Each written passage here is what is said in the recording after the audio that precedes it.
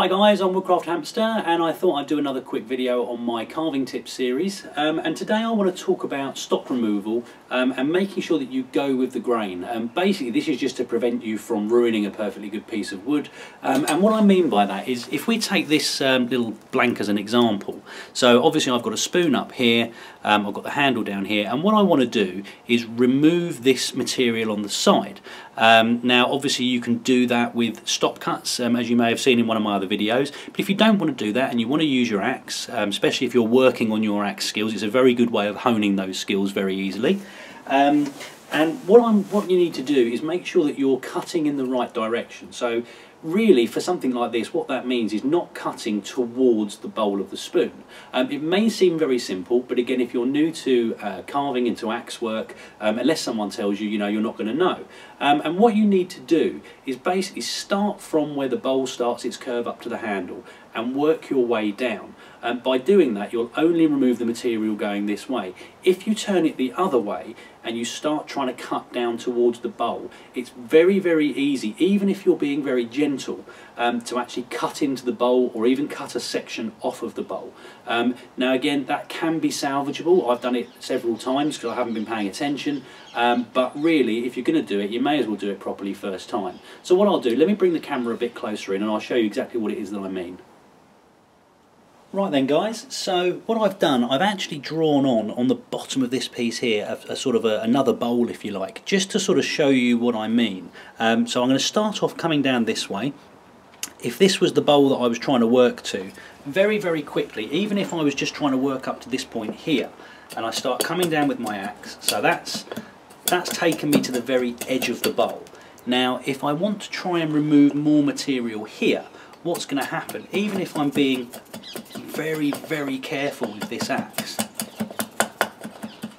I'm now right at the very, very sort of edge of that line. I've just gone slightly past it. Hopefully you can see that there, just here.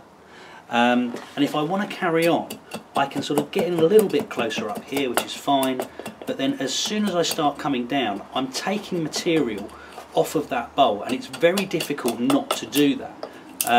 So what really I want to be doing, and again, yeah, that's probably about as close as I can get, and there's still a fair bit of material on there. So if I revert back to the original bowl, which is the one that I'm actually working towards, and this is going to be my handle just here, what I can actually do is come right up to this edge and get very close into it. Hopefully you can see that properly. I'm just making sure you can see on the camera there.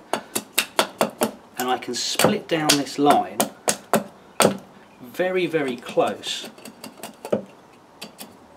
You need to make sure obviously you're keeping it even on the back edge as well.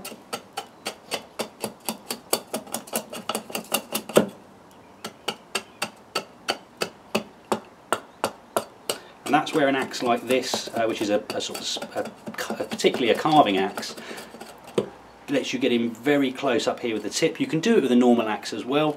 This just happens to be the one that I'm using.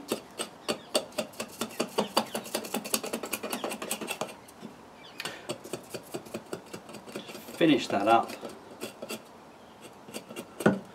and hopefully you can see there guys, although the line is sort of missing in a couple of small places there, that's pretty much bang on with the line that I'd drawn.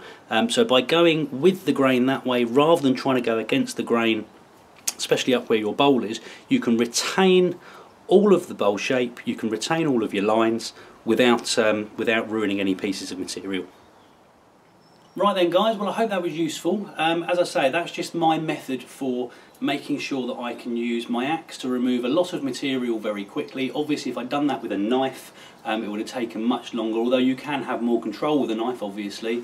But if you do want to use your axe, and especially if you're practicing your carving skills, this will allow you to get really, really close to your marked on template without actually ruining anything, without accidentally splitting off part of the bowl, which basically means, if you do salvage it, it means your bowl is smaller than you intended it to be, and obviously if you're working to a design and you've got something in mind, you don't want to be removing too much material.